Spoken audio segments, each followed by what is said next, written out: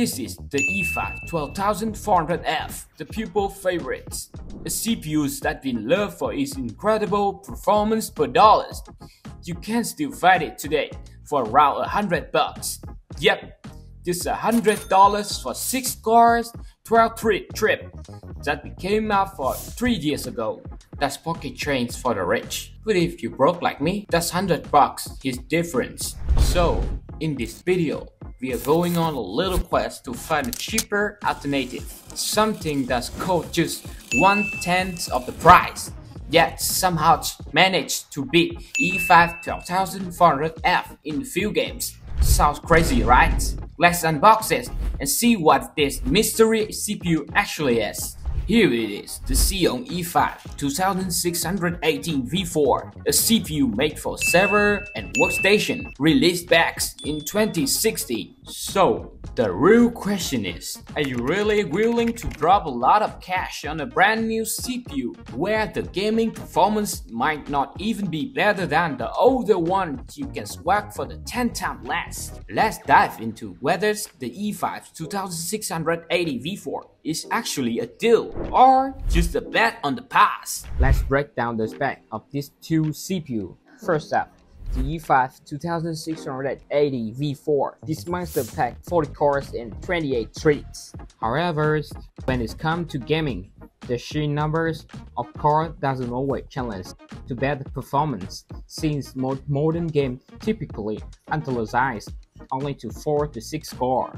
Now, the E5 12400F is at 6 cores and 12 threads, while that fewer cores than E5 2680 V4. The E5 12400F benefits from hyper-threading, which help with multitasking. Let's talk about the clock speed and single-core performance now. E5 2680 V4 it has a base clock of 2.4 GHz. With the ability to boost up to 3.3 GHz when overclocked. While it is pretty solid for heavy multitasking and computational tasks, in gaming, single-core performance is a key. E5 12400F is started at 2.5 GHz, but it can boost up to 4.4 GHz with a significantly higher boost clock. The E5 12400F shine in gaming where single-core performance matters most. Technologies and optimizations. The E5 2680 V4 is a Blackwell Xeon built for several greater multi-thread workloads but weak for gaming. The E5 12400F on Alder Lake support modern tech like PCIe 4.0 and DDR5, making it more efficient for gaming and modern applications. TDP and energy efficiency. The E5 2680 V4 has a high 120 watts TDP, consuming more power than dual to its many cores, which is fine for server but less ideal for gaming. In contrast, the E5 12400F is much more energy efficient with 65 watt TDP, making it perfect for gaming PCs while keeping powers and cooling requirements low. To these two CPU are prepared to set up. First, both will set the same GTX 1070 8GB GPU and a 1TB NVMe SSD with Windows and game already installed. So cooling will be handled by a T400E air coolers. We will be using a Taurus 715 watts power supply. For the E5 2680 V4, I'm using an X99 TFQ motherboard with 16 GB of RAM running at 2400 MHz, while the E5 12400F will be paired with B716 MF and 60 GB of RAM at 3200 MHz. To really highlight the performance difference, let's dive into the Cinebench R15. Based on the results, it's really to see the performance gap between these two processors. The Intel Xeon E5 2680 V4 scored around 48 multi-core points and 137 single-core points. With its high core thread count, this CPU excels in multi-thread tasks like rendering, emulations, or heavy workloads. However, its single-core performance is relatively weak, only meeting basic standards by modern benchmark.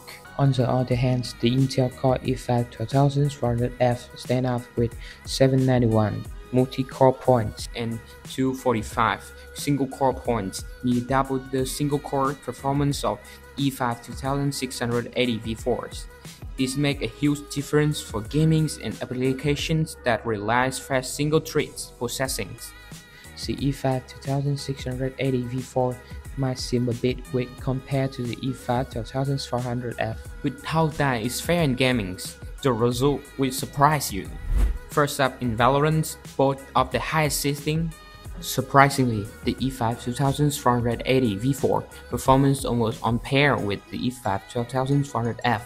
Looking at the FPS, the i5 12400F regulative above 200 FPS, sometimes nearing 300, while the i5 2680 V4 hits around 270 FPS during normal movement but drop to 160 FPS during combat, stabilizing around 200 FPS. The Xeon is only running at about 50 to 60 UH, while the i5 12400 is pushing closer to 40%. In the PUBG test at the lower setting, the performance difference between the two CPUs is quite noticeable. The i5 12400F averaged 150 FPS, significantly outperforming the Xeon i5 2680 V4 at 128 FPS, a difference of nearly 30 FPS. The i5 also had a higher clock speed, giving an edge in single-thread tasks like PUBG. Additionally, the newer i5 is more power efficient, using 16% less power and consuming less RAM, while the Xeon maintains lower temps and reasonable power consumption. Its low clock speed and weak single-core performance hold it back in PUBG.